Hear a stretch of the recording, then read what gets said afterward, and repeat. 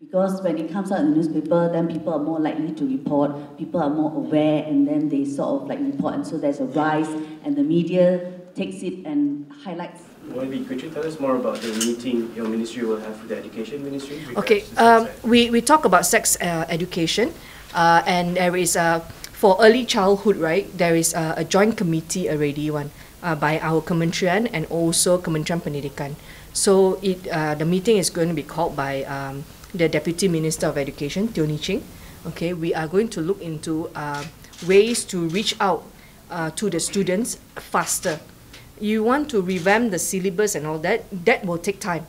Okay, but in the meantime, while waiting for you to develop new syllabus, children, our statistics from Kementerian Kesihatan, okay, children as young as 13 years old, remove classes.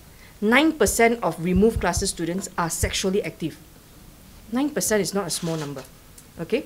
So as we wait, these numbers will grow, okay? So we have to understand why people are doing the things they do. Sometimes we cannot understand, but if the data shows that they're already sexually active at 13, you will be in denial if you say don't talk about sex. You know, if they are already practicing that at the age of 13, you want to teach them basic things, they probably know more than the teachers. Okay, so there's a need now to talk together. So we are going to talk and review and how to reach out to them online. Yeah. So in other words, it's time to remove the taboo of sex education. Yes, remove the taboo and let's not be in denial. All of us grown-ups, let's not be in denial. Our children have access through online.